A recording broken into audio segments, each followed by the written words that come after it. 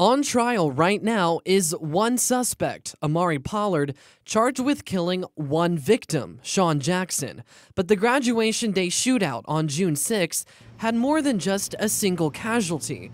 In all, 7 people were shot, including Jackson's stepdad, Renzo Smith, who also died. So for the last 8 months, CBS 6 has been asking the question, who's going to be charged for shooting the other 6 victims? This is something that's got to be clarified throughout the trial. CBS 6 legal analyst Todd Stone says the complexity of the case may make the prosecution's job more difficult. This is a very unusual case with so many people being shot and having more than one firearm. It can be a muddy mess for a prosecutor to work out, but it's important that the prosecutor lay this stuff out and explain it for the jury. The Commonwealth's attorney has already instructed the jury to focus solely on what happened to Sean Jackson. But the defense, which is arguing self-defense in this case, has drawn attention to a group of some other young men who they claim were threatening Amari Pollard.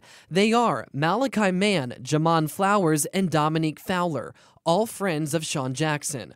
Attorneys say they all had guns and that Fowler and Flowers fired their weapons outside the Altria, as did Renzo Smith. Earlier this week, the defense announced that Fowler and Flowers have been charged with misdemeanor reckless handling of a firearm, and that was the first time we've ever heard of any additional charges in the case. A prosecutor's duty really isn't so much to release public information as it is to protect the trial. Stone says it makes sense that we haven't heard about this until now.